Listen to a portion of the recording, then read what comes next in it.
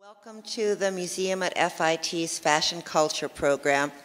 You have a really fantastic program tonight.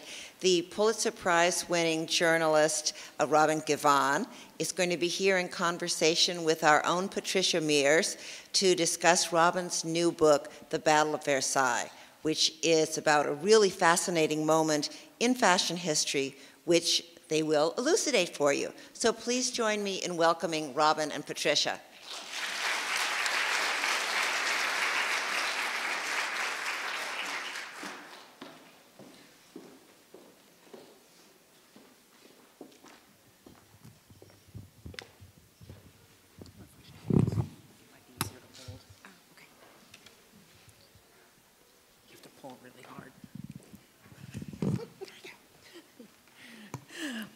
Well, I can't tell you how fascinating this book is. I got a chance to read it. As soon as I received it about, I think 28 hours later, it was finished.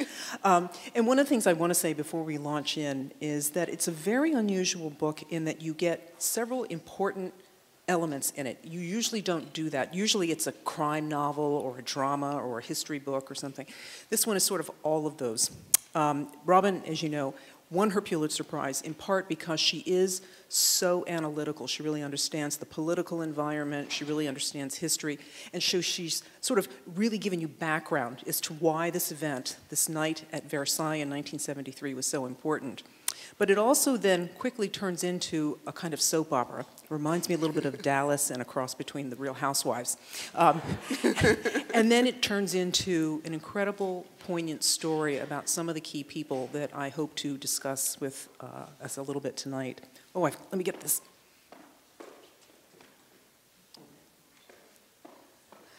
I think we might as well have Robin just go ahead and start for us. Well, I want to just give you a little bit of background. Thank you for coming, first of all. And pardon me if I'm like really nervous. It's just, I'm just a nervous person. But the story of Versailles was one that I had heard bits and pieces about over the years as I was reporting other stories. And it was essentially a 1973 French-American fashion show that was held as a fundraiser for Versailles, which had a leaky roof, it had rats, it was not the place that we know it today. And at the time, the idea was really sparked by a woman named Eleanor Lambert, who was a publicist, and who had in many ways been sort of setting the stage for this moment. She was prepared when the opportunity presented itself. And she believed in American fashion in a way that few others did. She really believed that it should not only share the stage internationally, but she believed that it should also be discussed in the same sentences as the visual arts and as film and as music. She believed that it reflected our culture. And she wanted to give American designers an opportunity to be seen and heard on the world stage. And when the Versailles curator mentioned to her, and he was a friend of hers, that he was looking for a way to raise money for the palace, she's had an aha moment, and she said, well, the only thing I could really think of is to put on a show. And he thought that was a spectacular idea because a lot of the funding for Versailles had come from wealthy Americans. And as it happened, Eleanor, being the savvy publicist that she was, the 5 American designers who were invited to participate were ultimately her clients. And the Americans who participated were Bill Blass and Oscar de la Renta, who were her longtime clients, Anne Klein, Halston, and Stephen Burrows. It was a very eclectic mix of American designers. And on the French side, it was 5 guys you probably have never heard of: Yves Saint Laurent, Hubert de Givenchy, Pierre Cardin, Emmanuel Ungaro, and Marc Bohan, who was the designer of Christian Dior at the time. I think one of the things that is really fun as Robin starts this is, and we're going to talk a little bit more about the designers in a minute, but it's also the people behind the event. One key person especially, the lady you see here in lime green, Marie-Hélène de Rothschild. Robin, what was her role, and why was she important in bringing all these people together? Well, I'm just going to apologize as I mutilate any French names. One of the things that I learned as I was reporting this book is that my college French was not nearly as good as I thought it was. And there was a particular moment when I was so excited that I had gotten a contact number for Marc Bohan that I grabbed the phone and immediately called him in the French countryside. And about a week later, I hired someone who was fluent in French to do some research for me, and I said, the first thing that you need to do is call Marc Bohan and apologize for the crazy American lady who tried to speak French to him and drove him crazy. So it was miraculous that he would even speak to me after that. Anyway, Marie-Hélène was sort of the socialite beyond all socialites. And she had thrown these spectacular parties in the past, one of which was her famous Proust Ball, which involved Cecil Beaton taking photographs of guests in costume as they arrived. So she was known as an extraordinary hostess. When she died, her obituary talked about her reign as the most renowned hostess of her era. And what it meant was that she had extraordinary social clout. She had connections, both in the design world and also politically. And what Eleanor Lambert and the curator of Versailles realized was that in order to make this as massive a happening, to draw the kind of guests that they needed in order to raise close to $250,000, they needed someone who had those kinds of connections, whose very name attached to the event would make people sit up and take notice. And this was a crowd that globetrotted. So they were competing with many other shiny balls out there on the social swirl. And Marie-Hélène was really able to capture them and also exude a certain amount of pressure on the kind of clothes that the French designers ultimately showed. She was a couture customer. They all were. I think one of the reasons I put a couple of these images up is, Robin, it sounded like initially the press wasn't really paying that much attention to the fact that it was a fashion show. They didn't really care, but they really wanted to know what these people were going to be wearing. It was sort of who could out-glitter whom. Yeah, I mean, the interesting thing was that the fashion press, meaning Women's Wear Daily, was very focused on the designers. But the mainstream press, including the New York Times, the Washington Post, the Chicago Sun-Times, they were really more focused on this as a social event.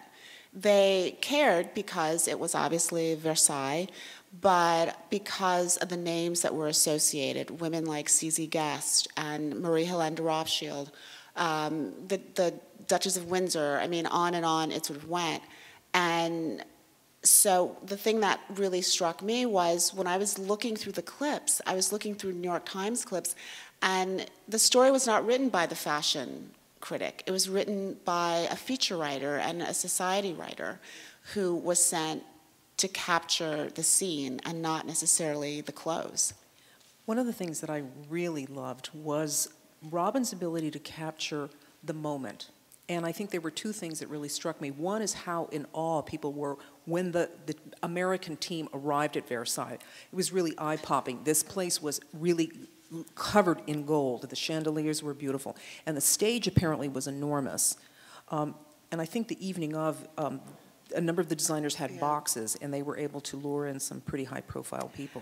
And the crazy thing was that the designers were not allowed to work the backstage. They were invited to sit in the box, and their assistants could work backstage and make sure that everything was unfolding the way that they wanted it to. And this theater was breathtaking. I mean, one of the things that several of the models talked about were these sort of marble walls, and the walls actually were not marble, they were wood, with a trompe-l'oeil effect. But the chandeliers were gilded, and it was a traditional proscenium stage, and the wings were soared something like 40 feet high. So trying to put on a fashion show under those circumstances was daunting even for the French, who created incredibly elaborate sets and had clothing that was very much meant to, or I should say productions that were very much meant to evoke something out of Marie Antoinette. It's Marie Antoinette's time period. The Americans, you know, their clothes were, it was sportswear. It was quite simple. Their set was very simple. Their music was pre-recorded. They did not have a full orchestra the way that the French did.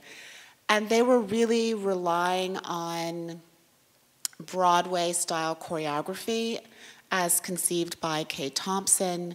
And they were relying on the stage presence of their models to really project all the way back to, I was going to say the cheap seats, but there were no cheap seats, all the way back to the upper reaches of the theater. We're going to look through a few of these things. I think one of the things that Robin details so beautifully is how different not only the presentations were between the French. Their presentation of the 5 designers took about 2 hours or something like that, and the Americans took a fifth of that time.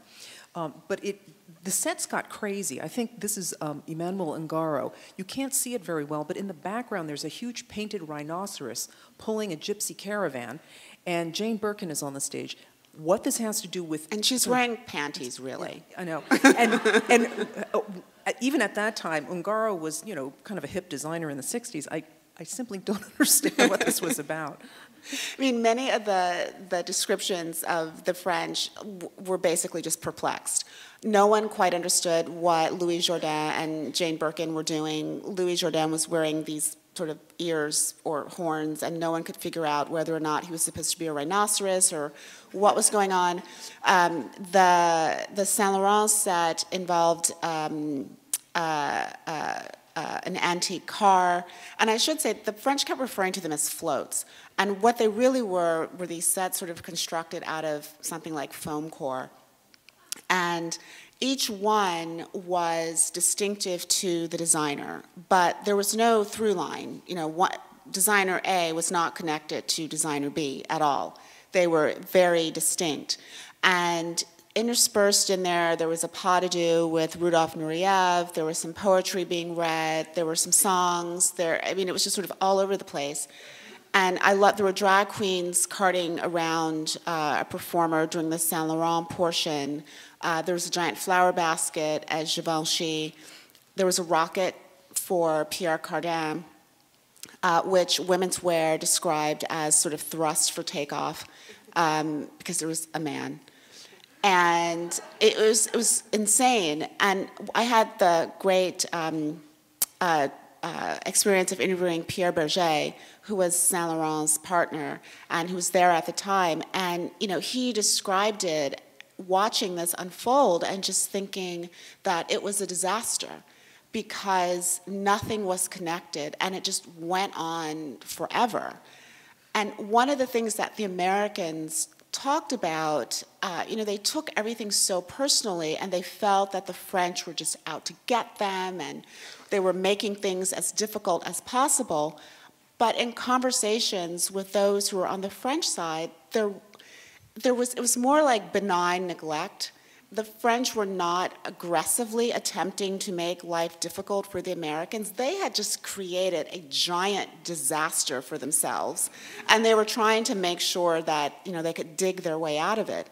So they rehearsed first, and they took up a lot of time because they had just incredible numbers of moving parts to try and connect, which they never quite did. Right.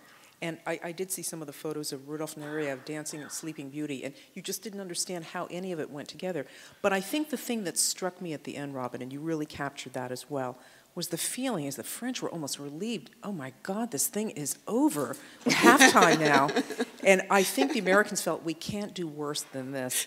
And yet, they did feel this way. Now, first of all, they were infighting. But before we move to that, I just want to mention very briefly, the one high point for them was the American performer, Josephine Baker, who comes out and sings My Two Loves, basically the country meaning France and Paris. And I just want to point out that at this point, Josephine Baker is in her 70s, and she's looking pretty spectacular.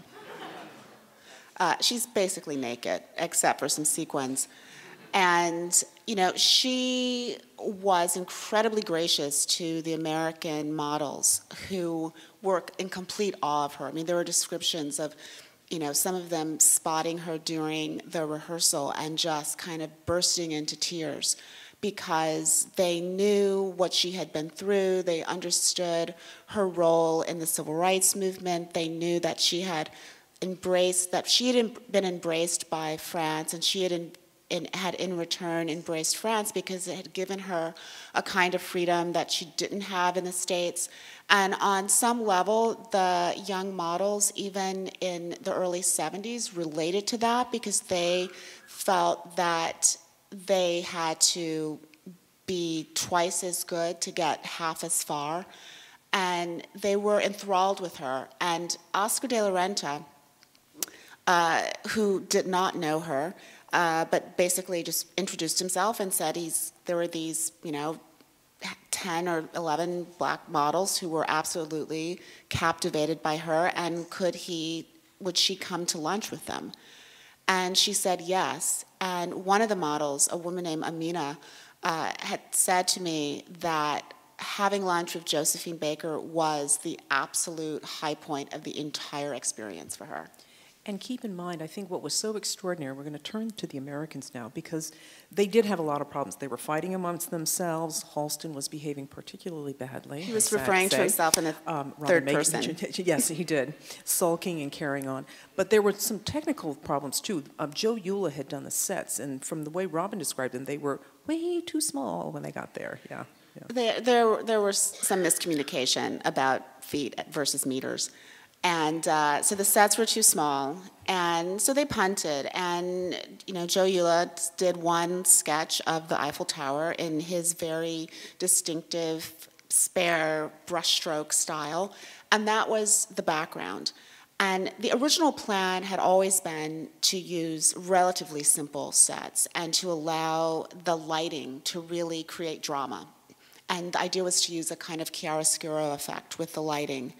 They also had decided on using pre-recorded music. They were on a budget, which also explains to some degree their choice of models. But in using the pre-recorded music, I was really amazed that they had recorded it all in one seamless recording, including blank spots for when there would be a transition on the stage, so that if a transition was 5 or 10 seconds too slow or too fast, they would be out of sync with the music, which just seemed like insanity to me. And the wonderful sound technician who was working with Liza Minnelli had noted that the only real instruction that he got from the designers was that they wanted the music really, really, really loud. You know, they wanted to evoke kind of a nightclub atmosphere, and that was part of what they brought to the production. I think one of the things that really made it for the Americans, and I'm going to use the word sort of, the whole event was really a woman's event. We've seen people like Eleanor Lambert, Marie-Linda Rothschild, and now we're seeing Liza Minnelli on stage, and she mentioned Kate Thompson, who was the sort of choreographer-director. But the special women were the young African-American models. The Americans, Robin made a point of getting the models on the cheap. They were not hiring the top names. They got a wide range of ethnic backgrounds, but they got 10 spectacular young African-American women. And really, everybody, the designers, the audience, and even historians today really say they were the ones who made the show. Because the clothes were the clothes. Yeah. You know, the someone asked me if I thought that the Americans really showed up the French in terms of design, and they didn't. The reality is that many of the American clothes were spare, they were simple. Anne Klein, who was battling the cancer that would eventually kill her only a few months after Versailles, was not even wanted at this event because the French thought that her clothes were too simple. It was just sportswear. And even her American colleagues weren't thrilled to have her there because she did sportswear. And what I thought was particularly interesting about her work was that it wasn't just sportswear. It was because that's what Stephen Burrows was doing. That's what Halston was doing. She was doing sportswear that was really about daytime apparel. It was what women who are going out into the workforce, who are establishing careers and not just getting jobs. It was clothing that was aimed at them. It was focused on separates to make their lives easier, to make the clothes more adaptable to their daily activities. She engaged in a little bit of vanity sizing, which was putting a size 6 on a dress that really fit more like a size 10, God bless her. She was really tapped into that sort of rising tide of feminism. And, someone asked me why Eleanor Lambert fought so hard for Anne Klein to be part of Versailles. And this is my own sort of reading between the lines, but I really got the impression that Eleanor Lambert knew what it was to be a working woman who had made her own way, who had created a career for herself. And I think it was important to her that there be a woman represented on stage at Versailles. And I think that she had a long-standing relationship with Anne Klein, and that it was important to her that it be a woman who was entrepreneurial, who was a real sort of garment industry kind of woman. I think, Robin, one of the things that struck everybody, too, is how financially successful she was. She had a very big business, much more financially successful than most of the other men, and only one woman out of 10 designers represented. But I do think what touched me also was how, as you said, strong she was. She knew her breast cancer had come back, she was going to be dying, and did so relatively shortly afterwards. And it was also some lovely words from Donna Karan, who was there at that time, standing behind the scenes. Donna was Anne Klein's assistant at the time. She was very pregnant when she was there. And when they came back from Versailles, Donna told me this just incredible story that sort of unfolded like, a scene from a film, because in one hospital, Donna is giving birth, and in another, Anne is, taking her last breaths. And essentially, Donna, receives a phone call, and she thinks that it's, someone calling to tell her that, we want to come over and see the baby. And in fact, they're calling to tell her that Anne Klein has passed away, and that she now has to step up and take over the collection and prepare for the unveiling of it. And the last time that Donna saw Anne Klein alive really was at Versailles, when she saw that she was being sort of poorly treated by her colleagues, but also watched as Anne really just put her nose to the grindstone and just, got through it and focused and worked through it and pulled off a very successful presentation. And even to this day, Donna talks about how everything she learned about fashion, she really learned from Anne Klein. And I think before we move on to the next designer, I wanted to make a point that this was an African-inspired collection, and she actually talked to some of the models. How did they feel about wearing these clothes, and what was their response? Yeah, she talked to Beth Ann Hardison about the collection, and and Beth Ann had said to her, it makes sense what you're doing. It makes sense that you're using black models. And Beth Ann was sort of the odd duck out in many ways, something that she says herself, because she was not just modeling, she was also working as Stephen Burrows' fit model. She had a son. Modeling was sort of not her full-time gig. But for a lot of the women, the black models in particular, who are on the runway, this provided an opportunity for them to really escape sort of mundane jobs. It gave them a chance to travel. But I think it also spoke to them in a very visceral way, because it allowed them to step into the spotlight and to be celebrated for essentially being themselves. And it allowed them a kind of freedom that many women were experiencing at that time because of the clothes that were less about constraining a woman and more about setting her free. And I think that aspect of the clothes spoke particularly to the black models. But I should also say that, there were 36 models that the Americans brought. 10 of them were black. The rest were a mix of many different ethnicities. And the one through line was that all of the models were encouraged to bring their personality to the runway, to express themselves, to be free. And the black models led the way, but they encouraged their colleagues and inspired their colleagues. And so all of them moved in a way that was even more so what they had been doing in the States. And it was very different from the French, the way Robin described them. They were very formal, a little haughty, and very boring.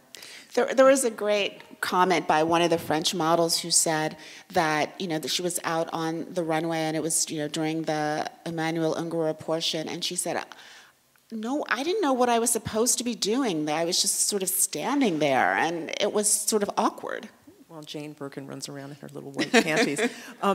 I think one of the things that's interesting is we're going to move on to the men's personalities, because while the women were ladies and strong, the men were not so. They weren't really gentlemen. One of the better acting ones, I think, was Bill Blass of the older guard. He seemed to be less contentious, maybe. Bill was... Bill had kind of seen it all. He'd been in the business for a while. He was establishing his brand. He understood the ways of this high social swirl. And I think also to some degree, he kind of knew that Oscar de la Renta was going to sort of do his dirty work. And we'll see in a minute how he did that. I think the sweetheart of the group, though, was Stephen Burrows. Stephen was the last of the American designers to become Eleanor Lambert's client. And he kind of came out of nowhere and surprised her. He had not gone through sort of the usual route of spending time working for a manufacturer, spending significant time working for a manufacturer. He had, after going to FIT, he and his friend and an investor established O Boutique downtown, and it was this kind of headquarters of cool fashion and art and music and just a cool place to hang out. And he was discovered by various editors, and he was out dancing, which was his favorite activity. And his friends would come over, and they would all sort of get dressed from his pile of clothes, both the men and the women all pulling from the same pile of clothes. And you could see in his style that so much of his work would look its best if you were spinning, and if you had a dancer's body, and if you were a little bit sweaty, and you were just having a time at a dance club. And he won a Coty Award. He had this spectacular display at the Coty Awards. And Eleanor Lambert was like, I gotta have this kid. And he was, in fact, a kid. He was by far the youngest designer. And she wanted him because he had buzz. And, while the other designers had sort of labored under or in the shadow of Paris, Stephen Burrows did not have that kind of weight on his shoulders. He didn't have those issues with Paris. He thought it would be fun. And in my interviews with him, he was so uncomplicated in his decision to go to Versailles. He just thought it would be fun. And Robin has a great story also that he didn't bother to tell his mother. His mother, you know, originally he was studying to be an art teacher, and then he sort of moved into fashion, which did not exactly thrill his mother. But then his clothes were picked up at Henry Bendel, and his mother was thrilled. And after Versailles, and after the success there, and just the experience of having his clothes on the runway and having Saint Laurent tell him that he thought he was masterful and incredibly talented, he came back and he didn't tell any of this to his mother. He didn't tell the story, and I was like, well, why wouldn't you tell your mother? And he said it's because, well, she really wouldn't understand what it all meant. And I thought, well, you could have explained it to her. But, you know, in his mind, it was a moment, but it wasn't, you know, he wasn't ready to sort of analyze it and think about what it might have meant beyond that. And I think his assessment of Versailles was also very much reflected in the kinds of clothes that he created. They were clothes that had this kind of joyful release and freedom, and they were meant to be worn by those who were celebrating a moment. Well, while Stephen was the love of the group, quietly working away happily, Anne Klein was in the back crying, being comforted by Donna, and Bill Blass was sort of sauntering around. We had Halston. Yes. We had Halston, who referred to himself as Halston. And, you know, he was difficult, he was demanding, he was very stressed. And in his defense, he had just made a huge business deal with Norton Simon. He was a freshly minted millionaire, and many of the stories about what was happening in Paris really set it up as a kind of Halston extravaganza. And he was under tremendous pressure. The other piece of it was that it was his relationship with Liza Minnelli that had attracted her to the presentation. And as things began to get a little rocky during the rehearsals, as you know, the sets aren't quite working and other incidents keep coming up, Halston is starting to really worry that he's essentially sucked his good friend, Liza Minnelli, fresh off an Oscar win, into a disaster. And so I think that all of those things combined with his own predilection for being able to be his best marketer resulted in his being a bit of a pain in the tush. We're going to talk about Liza again in a second. But I think what's very funny is that Oscar de la Renta played a number two. One of the big issues I think that these designers, the Americans especially, were concerned with was what order they were going to go in, who went first and who went last. And originally it sounded like Halston was going to go last, but Oscar wound up doing it instead. Well, Oscar had had a conversation with Bill Blass. They worked in the same building, and they were headed over to one of the last meetings about Versailles. And one of the things that Oscar did not want to have happen was for Halston to get the finale. And there was a little bit of backstory here because originally, when Halston invited Liza Minnelli to perform, he was being very secretive about it. And it was because the plan was that Liza Minnelli was going to perform in Halston's segment, and only Halston's segment. And Oscar was having none of it. And so Oscar decided, well, I'm going to call Raquel Welch, who was doing Three Musketeers or something, and see if she'll be in my portion of the show. And so he calls up Raquel and explains the situation. And then Liza gets wind of this and essentially says, well, great. So I'm going to be singing and dancing my heart out. And then Raquel is going to come out and essentially just be Raquel. And no one's going to remember that I was even on the stage. So after some back and forth with this, the designers agree, okay, it'll just be Liza, but Liza will be kind of the thread that ties everything together. And she would perform in the opening and the closing, and she would be the only star who was involved. However, Oscar was still not done with Halston. So they're all going over to one of the last meetings, and at this meeting they're going to decide the order. And Oscar knows that he can't really suggest that they go in alphabetical order, because that will mean that he'll go last, and Halston, he assumes, will pitch a fit. So he decides that the best thing to do would be to essentially let Kay Thompson make the decision, because that way, no one can argue. Or actually, I think I have this backwards, my own recollections, as fuzzy as some of the people I interviewed, that he wants to go in alphabetical order. But instead, he gets there, and they've agreed that they're going to do alphabetical order. But then Kay Thompson says, well, I can pick the order, and I think that what should happen is that Anne Klein should go first, and then Stephen Burrows, and then, Bill Blass, and then I think, Oscar should go next, and then Halston. And she says she thinks Halston should go last because Halston does so much evening wear. And before Oscar can complain, Bill Blass says, that sounds great. And he had made a pact with Oscar. We're not going to let Halston get away with it. Yeah. So they all walk out, and Oscar, of course, turns to Bill and essentially says, what the?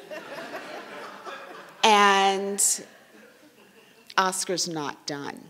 So he goes home, and he is charged with sending over to Paris the final list of the order of show.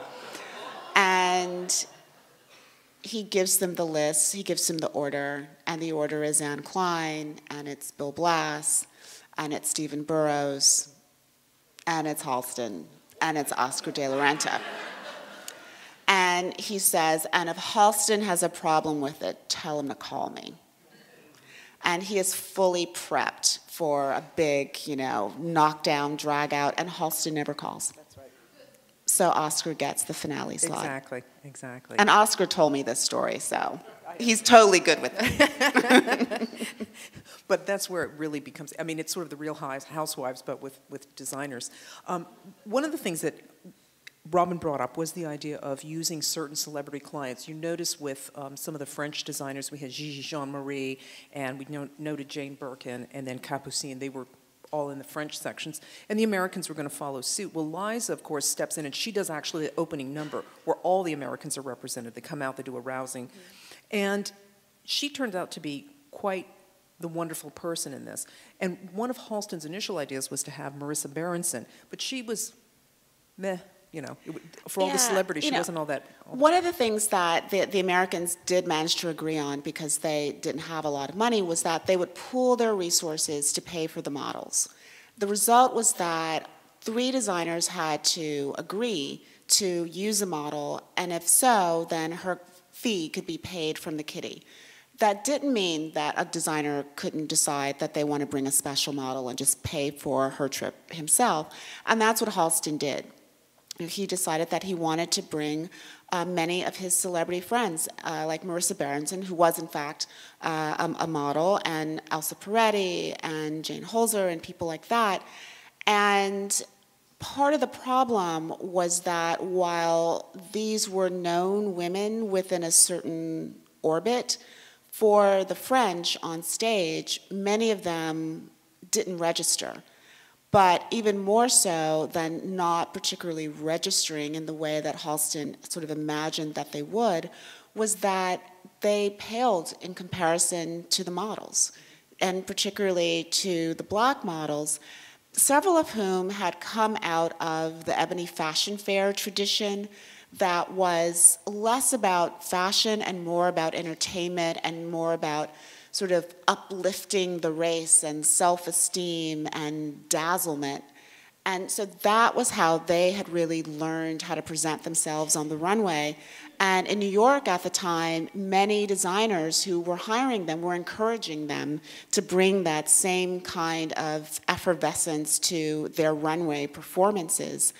And it was also, it matched the clothes. I mean, if you walked out in a Stephen Burrows jersey dress, sedately, it didn't look all that exciting because it wasn't so structured that the dress itself sort of stood at attention when it walked out. It really needed the woman to bring it to life.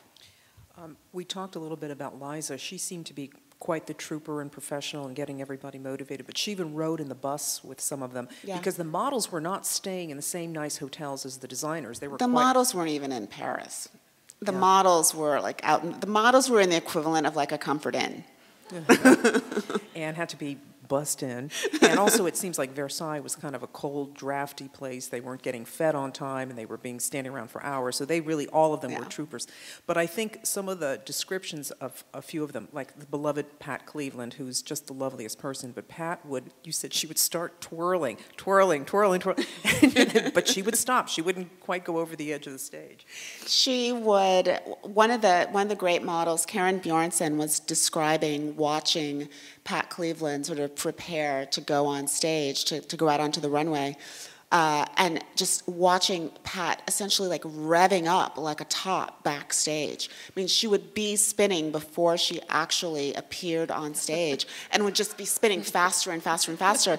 And how she didn't get dizzy and just keel over was beyond me.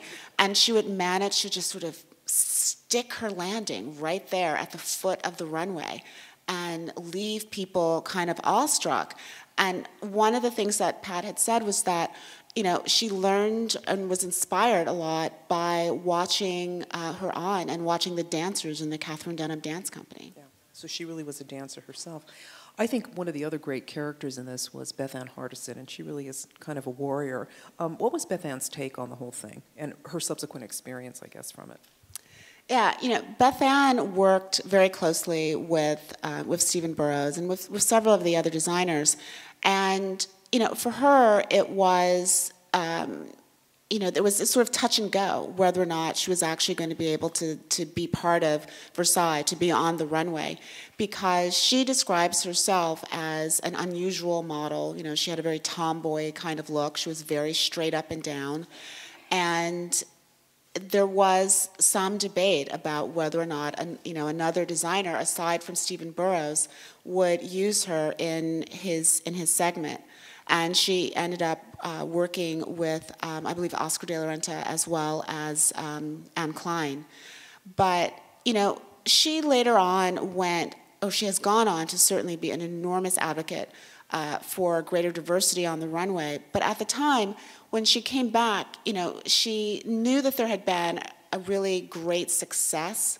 And, you know, in many ways, I feel like, you know, Beth Ann has sort of picked up the mantle for championing diversity after there was a very sort of lull homogenizing of the runway, beginning pretty much in the 90s. But I think of all of them, and they were all spectacular, the one that touched me the most was Billie Blair, and she seemed in so many ways the most unusual choice. I think, first of all, Robin, before we talk about Billie herself, can you describe her performance a little bit with Oscar, because she was in all of the American sections, but especially the Bill Blass one, because I don't think he anticipated that she was going to be such a potent force for him. Well, before they went to Versailles, you know, Bill Blass had finished up the collection, and there was sort of his finale dress, which was this sort of gorgeous sequin jersey gown with matching with a coat that had sable on it. And he wanted to give it kind of a test run. And he'd agreed to do a charity event in Philadelphia. And so he dispatched his right-hand man to Philadelphia with this dress, and he gave him explicit instructions. Put it on a Grace Kelly type. And off the right-hand, Tom Fallon was his right-hand man, and off he went to Philadelphia, running late. He gets on the train. By the time he gets to Philadelphia, he realizes that almost all the models have kind of headed out to get some rest before the show. And the only one left is this skinny girl that he had bumped into on the train, one that he referred to as Olive Oil. She was skinny. She looked like she was about 16 years old, even though she was, in fact, older. She was wearing this sort of bright yellow chubby and these crazy earrings, and she had this goofy laugh. And they said to him, well, you know, the only model left is Olive Oil. And, you know, poor Tom is thinking, oh my God, Bill is gonna murder me. But, you know, what can he do? She's what's left. And so he heads out, he gets dressed for the evening, he comes back, and he's just literally thinking, just get it over with. I cannot bear to watch it. She's probably gonna trip over the sable. And all of a sudden, the lights dim, and there's this figure standing on stage. Her hair is done up in these Marcel waves. She is striking this pose with a cigarette in a cigarette holder tilted up to the sky. And she is the most regal, haughty, aloof, fabulous model he has ever seen. And he is completely bowled over by the way that she carries herself, the way that she can just capture the room with, you know, just like a gesture. And afterwards, he goes backstage to talk to Olive Oil, whose actual name is Billy Blair. And he finds this girl backstage laughing hysterically like a teenager. And he falls madly in love with her. And he gets back to New York, and Bill says to him, how did we do? And Tom says, you brought the house down. And Bill says, you found my Grace Kelly. And Tom says, well, not so much. And he explains what happened and says to Bill, you've got to use this girl for Versailles. She's going to Versailles.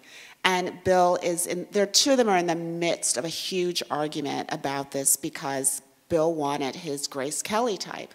When the phone rings, it's Oscar de la Renta. Oscar is asking Bill if he's ready for Versailles, and Oscar's bragging about how he has found the star for his segment of the show. It's this girl named Billy Blair. And Bill says, oh, yeah, she's in my segment as well. And she was the magician.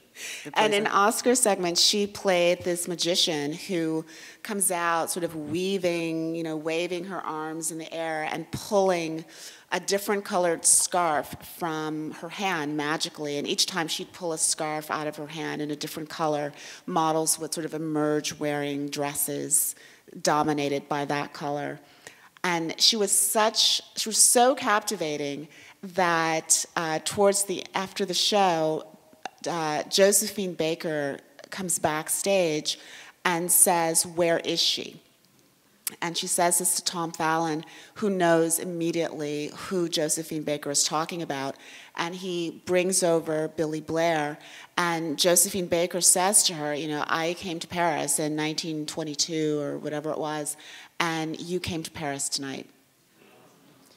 And I will tell you, you know, I'm going to hand over some questions from the audience to Robin.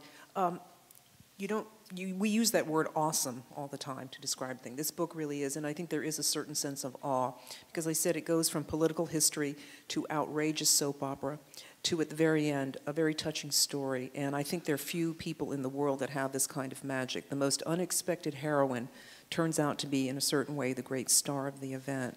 And we have Robin to thank for bringing all of this to life for us tonight. Thank you, Robin. Thank you so much. She's going to answer some questions, and then the book is for sale. This is your chance to get Robin to sign it for you, and I really encourage you. It's a book for everyone. You don't have to really have that much interest in fashion to really get a lot out of it and enjoy it. One of the questions is, who is your favorite designer from the show and why? That's like a little bit like asking, who's your favorite child and why? But I would say that just in terms of writing the book, it was probably Stephen Burrows, because he certainly he was the only one of the American designers who was still one of two who were still alive at the time. Oscar has since passed away. And I think Oscar de la Renta's his career trajectory, the trajectory of his company, was as one might have expected it to be. You know, I mean, it became a very successful company, and one of Oscar's great skills was his ability to continue to celebrate his loyal customers and also bring in new customers as diverse as, you know, Sarah Jessica Parker and Nicki Minaj. So I think that was almost kind of the expected end to the story. I was fascinated by Stephen Burrows' story because he was such a dazzling character at Versailles and during that time period. And in so many ways, he reflected what was happening in the 1970s.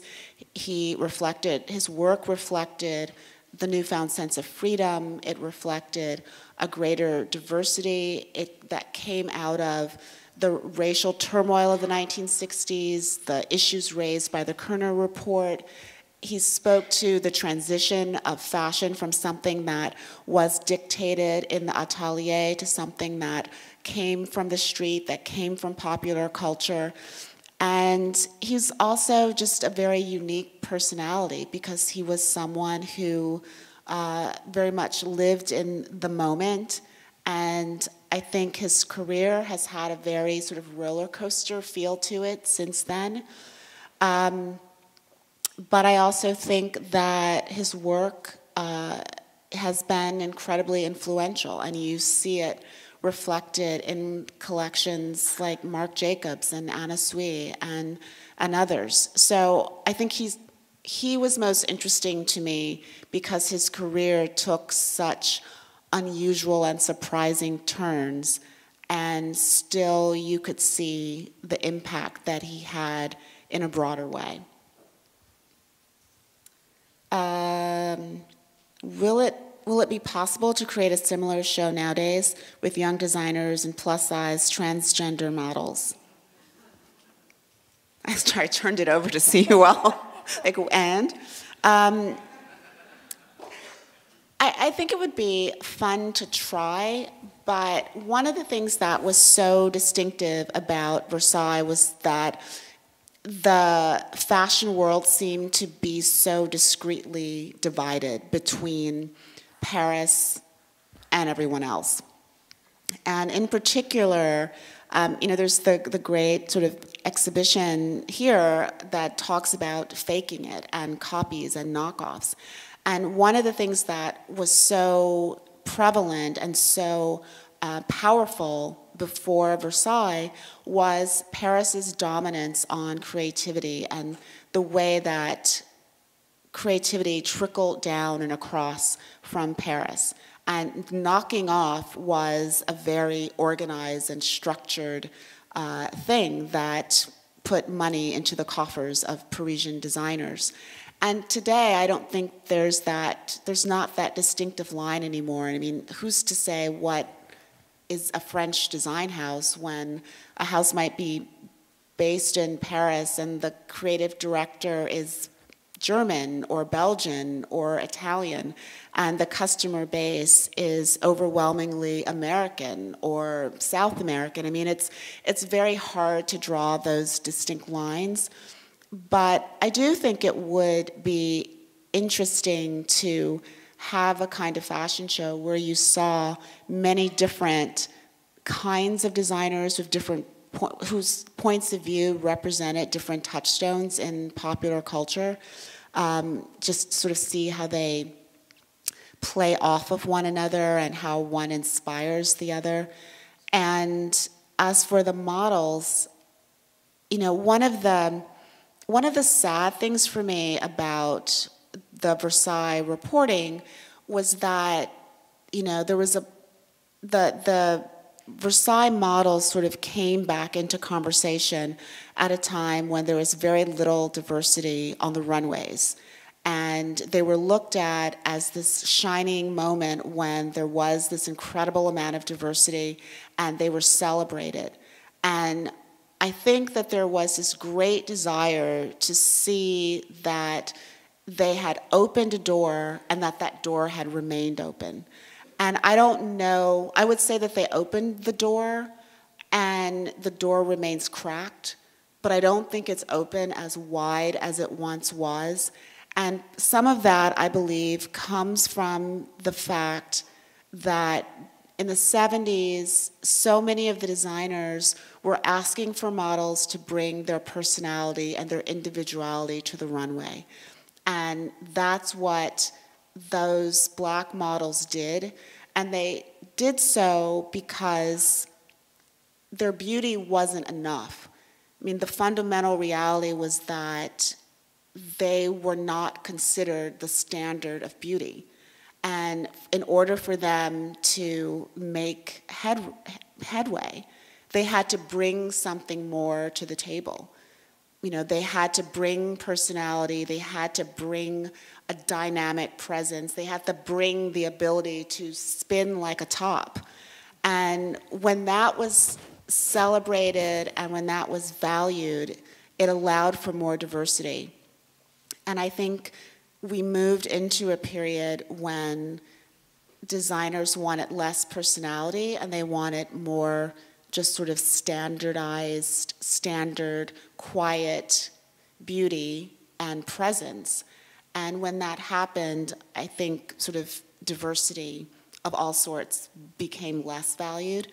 So perhaps there will come another period when we want more personality on the runway, and I think that door will open up and there will be greater diversity of all kinds on the runway. Let's hope.